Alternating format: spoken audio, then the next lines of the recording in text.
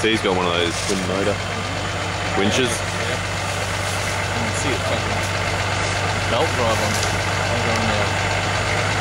They're all gear driven.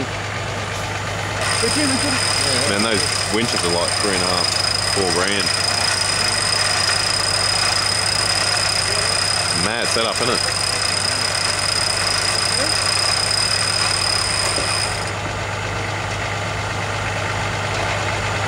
It's a good idea with the rubber. With the rubber. The other guy had a good one. He had like a hole that flexed over.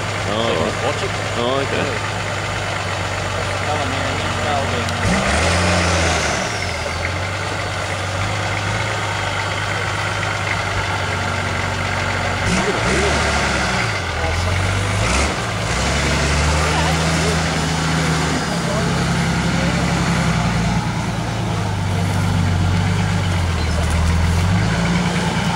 He's got superior shocks.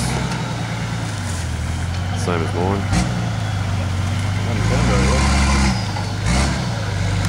The other guy just drove straight around there, didn't he?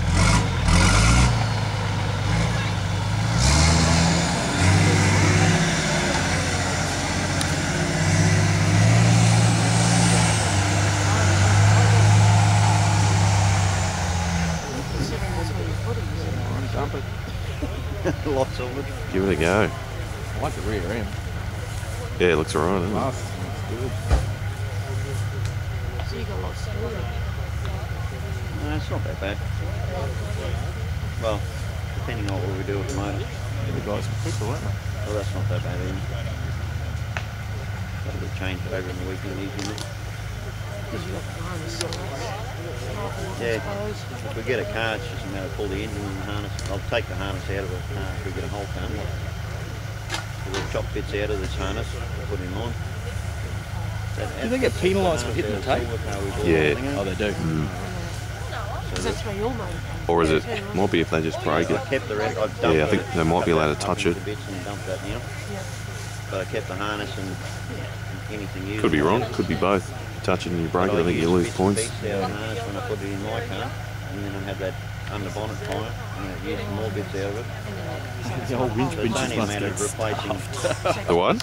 They must be pretty stuffed much at from the the end. left head. Oh, you would be, wouldn't you? Yeah. Yeah. All like that wire there, halfway across the radiator, we stopped it, and a little bit around the glow plugs, and probably fixable. All the inside stuff out of inside seats and everything. Plugs and chains and stuff around. Oh no, we did a whole harness in the car. So it might not be too much chopped in it. Oh, what is that? That is We may have chopped this in while it was petrol.